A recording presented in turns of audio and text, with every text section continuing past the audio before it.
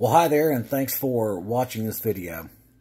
In the basement with a brand new toy. It's a big toy, too. What is the toy, you ask? It's my workbench. It finally got set up like I said it would. And a quick look around at everything that's on the bench so far. There's my Variac right there.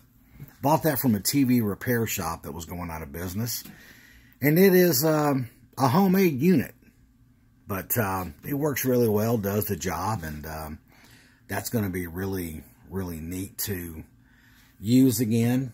Along with my ICO signal tracer.